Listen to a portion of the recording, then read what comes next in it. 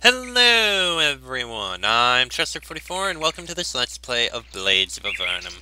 Last episode we did some more exploring for the most part and uncovered like 3 maps worth of stuff. I feel like we're just blowing through this game. Now we've reached the town of Blinlock, so let's go in and take a look. See what's going on around here. We're down here in the southern edge.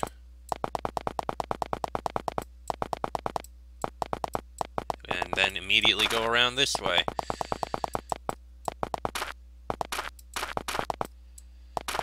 Yeah, this does look like a mining town. Oh, that's a person.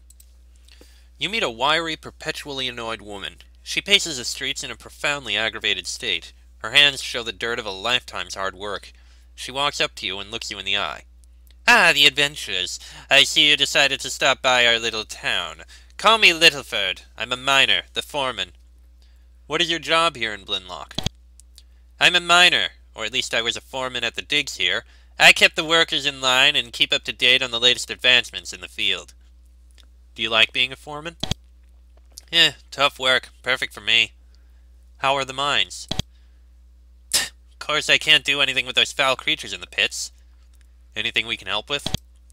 Ask Brown. He'll fill you in on what's going on in there.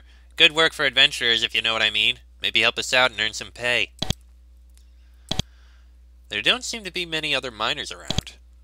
Yeah, I look after the workers, when we can get any, that is. But they left when the creatures appeared and the mines closed. Littleford continues to talk to you. She doesn't seem to have anything better to do. Yes, what else? You're the foreman here? Sure I am. I know all about mining. Brown himself brought me here to run his mines. Iron ore, silver ore, not too bad, but we haven't dug too far yet. The monsters slowed us down. While Brown finds someone to solve the problem, I've been trying to learn more about mining. You never know in these enlightened days when someone will figure out some useful trick to get the ore out faster, or save a life. What sort of information are you after? She looks you over and thinks a bit. You know, being adventurers, you might have occasion to go over to the old school of Magery. If you ever find any information down there that'd improve our minds, bring it here. I'd make it worth your while. What can you tell us about the school of Magery? I don't know much about it. It's this old school to the northeast, closed about a century ago. The mages, they researched all sorts of things. Who knows, they might have thought about mining once or twice. We'll keep our eyes open for that. Why a traveling merchant would want to come to Skylark Vale, you have no idea. Yet here one is, ready to sell you wares. Maybe he got lost. He pulls a massive pack off his back, opens it, and bows humbly. I'm Unger. Care to sample my wares, sir? What sort of merchant are you? A tinker, and more. I've all manner of wares which I've been cutting around the Vale. You're lucky to catch me. I'm often on the move. Where do you usually move about? Oh, I often move quickly between Blinlock and Morales. Sadly, business in the Vale has been very good. Why those 2 towns? 2 towns beset by misfortune. The Vale's been very good for business.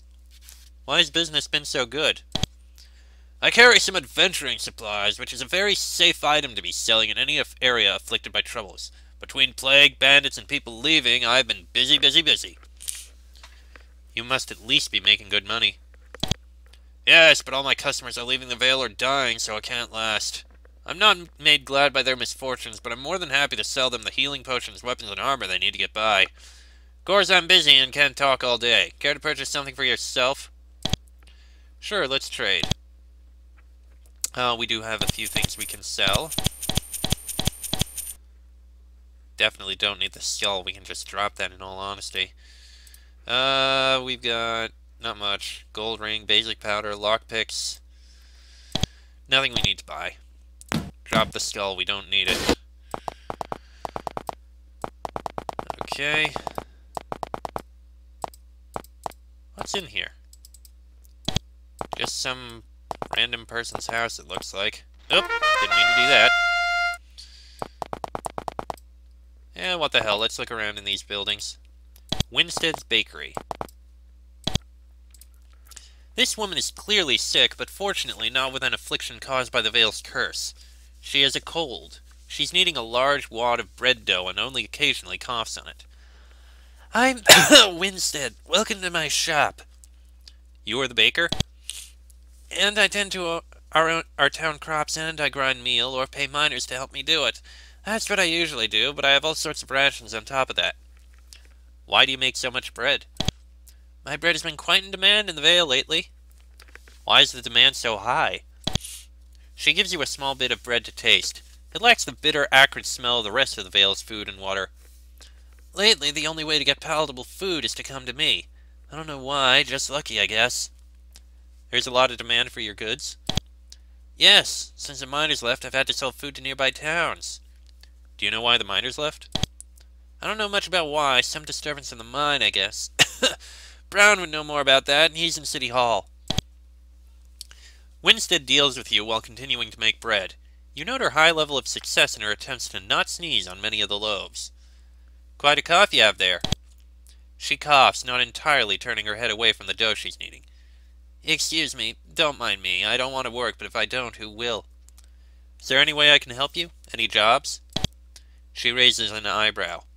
I thought you were here to fix a curse. Surely you have better things to do than help me. Can we buy some food? We can. Wow, she's got a lot of meat. Not much bread, though. Thank you. We don't actually need to buy any. Just uncover that bit there. What have we got here? City Hall. Ah, perfect. Considering all the disasters that have beset the Vale recently, Blinlock's mayor seems rather calm and composed. He runs his fingers through his hair to make sure it's neat and leans back in his chair to speak with you. I'm Mayor Brown. Just call me Brown. Welcome to our humble inert little village. What is it you do for this town? Well, I'm the mayor, which means I'm the administrator for the mines. That's what the Empire sent me here for. Compared to what the rest of the Vale has endured, I'm having an easy time of it. How fares Blinlock? Oddly, we've had almost no trouble with the curse. Our water is clean, the disease is minimal, though things can get worse. Of course, the mines have been a serious problem, but nowhere near as lethal. What is happening with the mines? The mines situation can be summed up in one word. Undead. While digging in the mines, we accidentally exposed an ancient crypt. It's a standard occupational hazard. The spirit inside lost no time in killing some miners, summoning help and taking over. I have a task for you if you wish, with quite a reward. Tell me about the task you need done. The mines are at the northeast corner of town. Go in there and slay the foul wight that summoned the undead. I will reward you well if you succeed. Beware, though, it's a nasty foe. Or so I am told. Oh, also I'll make sure that the mine is unlocked for you. Good luck to you.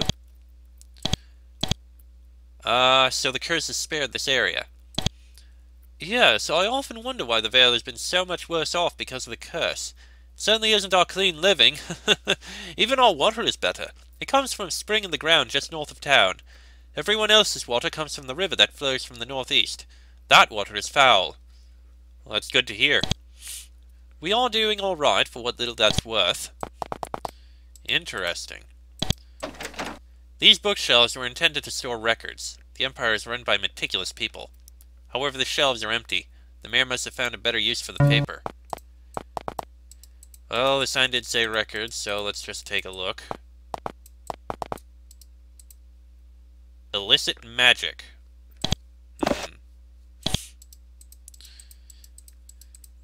And a candle. Okay, what is illicit magic? Perils of illicit magic. The Empire has restricted access to magic for many years, for a wide variety of good reasons, and yet shifty people keep using the magical arts without permission. Fortunately, there are ways to determine whether the people around you, maybe even your own neighbor or mother, may be an illegal spellcaster. Some signs are... yeah. Alright, not gonna look into that. What's over here? Van the Tinker. Apparently Van the Tinker decided to leave. Or die. Crude crossbow. We can sell that.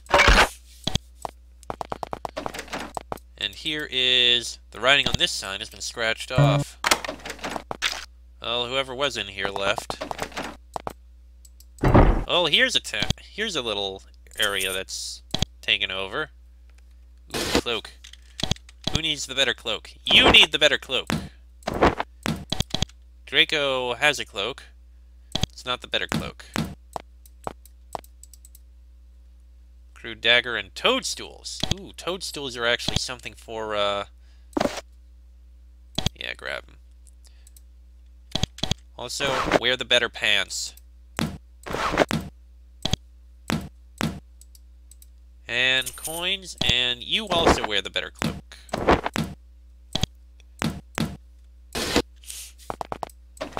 Alright, and anything in this one? Some miners have abandoned these barracks. It's dusty. There are small droppings on the floor in the corners. You hear squeaking. Which means there's rats in here somewhere. Probably down in here.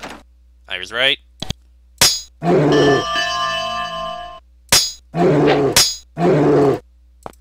Yep. Aha! I had a feeling. We got an emerald and a silver necklace. Nice. Alright. Before we go in, let's take a look at what's over... Wait, what's this? Miner's Hall. The Blinlock mine's been closed down for a while. The stuff in the storeroom is covered with cobwebs and dust. Is there anything in here of use? Poor leather helmets, cloaks, sandals, lamps. Silver ore. I mean, that actually does have value. We may actually pick up any ore we find in there. Looks like there's something else over here. Let me guess, the inn? Blinlock Foundry. I was wrong! This is one of the entirely inadequate number of people running the foundry and the smithy. He nods to you, wipes some sweat off his forehead, says you should talk to Kilborn, and gets back to work. Kilborn, eh? We can do that. The foundry is currently being run by a skeleton crew. Sweaty men haul sacks of ore into the cauldrons, where the metal is drawn out and formed into bars. When the man in charge sees you, however, he immediately ceases his labors to speak with you. He is eager to meet an adventurer, especially one who wants to help the valley. I'm Kilborn. I just wanted to welcome you, and tell you anything I can to help. Which might be something, I'm sure. Can we make this quick? We're short-handed today. What's your job here? I'm in charge of the foundry. We process ore and we make weapons. I have some for sale, you should know, but that's not the reason I wanted to discuss things with you. How's the foundry doing? Only a few of us are keeping it running. Most people left when the mines closed. Not much metal to process, but it keeps me busy. What's going on in the mines?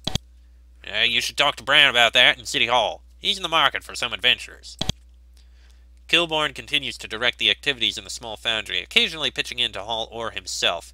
He trades a few words with you when he has a moment to spare. Can we do some shopping? We can. Nothing I want to buy. Do you know anything about the curse? Hadn't come up to Blinlock yet, but it's creeping closer. You're here to remove the curse. Well, we've all suffered by it, but I've noticed something. Nobody here seems too inclined to figure out its origins. Do you know about the origins? He smiles somewhat smugly. I have thought about it. I don't have any answers, but I believe asking the right questions is an important step in solving any problem. I have 5 questions about the curse which must be answered if it is to be removed. What are your 5 questions?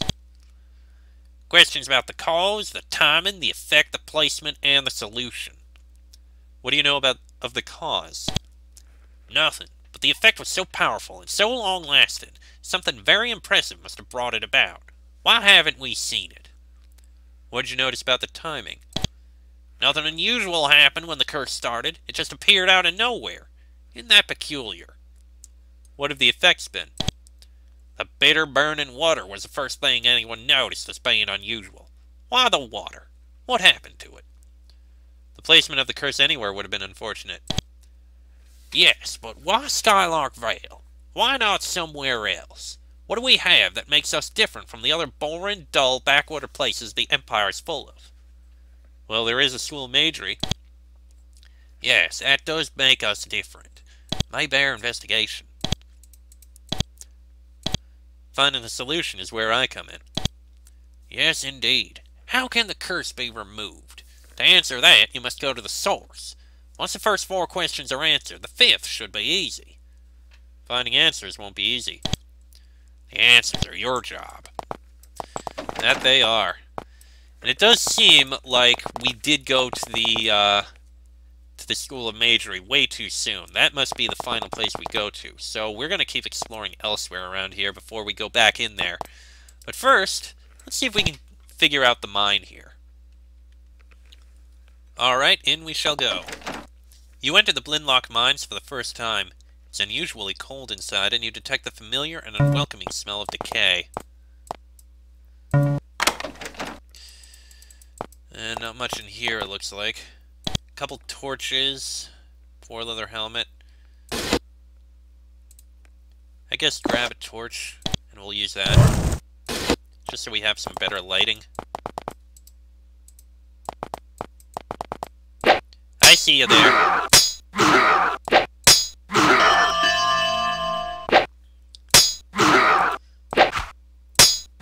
Skeletons and zombies.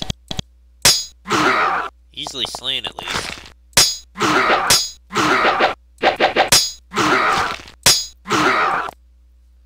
Alright, that's those.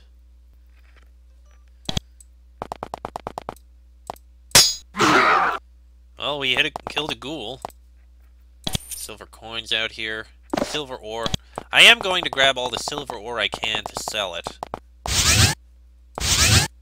Spirits! That's not pleasant. That's definitely not pleasant.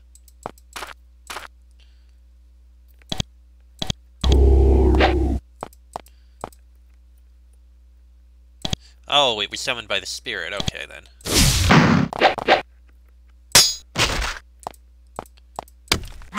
Excellent, there goes that guy. That's definitely less pleasant. There goes that ghoul.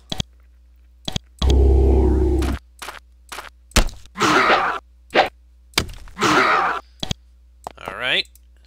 It looks like the miners disturbed an old crypt where they were digging down here. This, combined with some old hostile magic, must be the source of the undead lurking down here. Disturbing long-buried magic is one of the many occupational hazards associated with being a miner.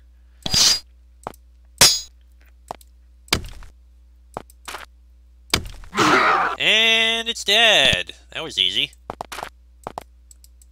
And we got a crude crossbow, some iron bolts, a cloak, and earrings. Well, we can sell some of those. Anything else here?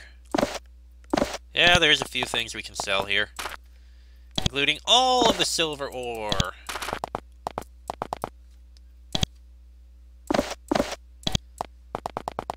There we go. That was very easily dealt with. Let's just sell all this stuff we have here.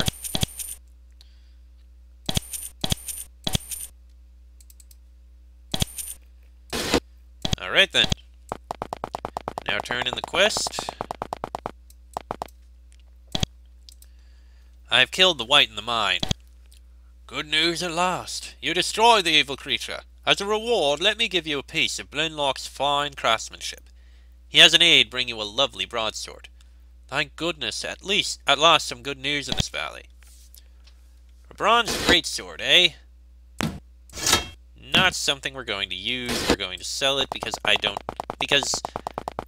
prefer sword and shield, sword and board. So we'll sell it. There we go. Alright. We still have plenty of time, and we've already completed Blinlock, so I guess we'll explore around a bit more. Actually, I'm curious about what's on the south side here, so yeah, what the hell. Let's cross over and take a look. Didn't mean to go in there. And I apologize for all the sniffing.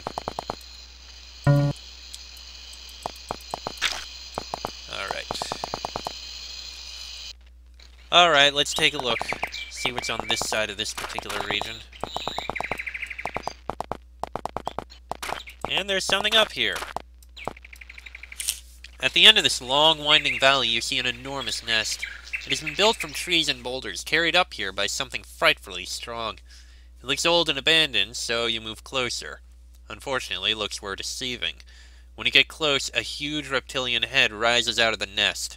It's a drake, a full 40 feet from head to tail, and it's staring right at you. Drakes are vicious, bloodthirsty creatures. However, oddly, this one doesn't seem to want to attack you. It's just watching you. You can't help but wonder why. Approach. You walk up to the drake. When you do, it surprises you by bowing its head in greeting. "I am Zorvas," it says in a peculiar accent. "I am here in the hopes of finding help, and my luck is here in you." It's hard to understand him. "I am here to be striving for completing the test to be a great Drake Lord. But there is one thing I am never finding in 30 years of looking. I need the tooth of a Drake Lord. I cannot this find.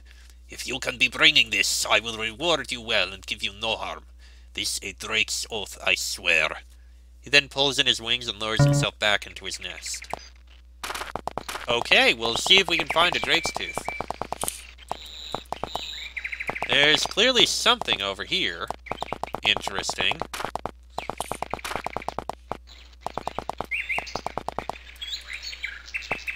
Still looking. Still exploring. Didn't mean to do that. And that's pretty much this side of the area. Ah, looks like we found the other town. Oh! You wouldn't have noticed it if you weren't right on top of it. It's a small valley, concealed from view by rubble and small stands of trees. It's very quiet and peaceful. But it's not unoccupied. You smell smoke and you think that you can hear voices coming from somewhere. We'll come back here later. I have a feeling we may have a quest for it down over here. As you cross the bridge, mist from the river below settles on your skin. It burns your eyes and makes your skin itch. You shudder to think what effect drinking it must have. The water is also eating away at the bridge supports. Another year or two and this bridge will be gone. Morales 2 miles south, Blinlock 30 miles east. There are some guards from the village of Morales up here. They aren't much for small talk. Apart from some warnings about goblins, they don't have anything to say to you. Well, I guess we can explore Morales soon. Oh, there's a little something over here. No, I thought there might have been something there, but what's in here? There's a druid living here. She is kneeling outside, busily planting a small row of comfrey root. Deer graze happily around her. As you approach, she sees you and waves. For whatever reason, she seems to want to talk to you. Approach her. The druid stands up and greets you. As she does, bluebirds land on her shoulders and chirp a happy song. Deer walk up and nuzzle against her. It's rather dramatic. "Welcome, bold saviors. Word of your arrival has reached me here. I am Athia, guardian of the Vale.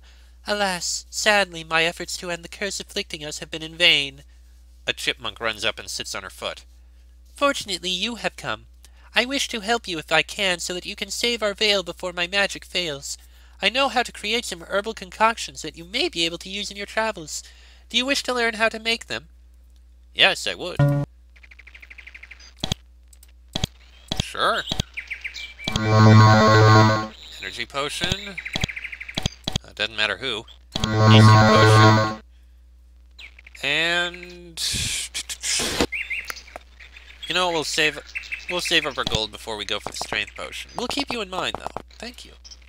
What does this say?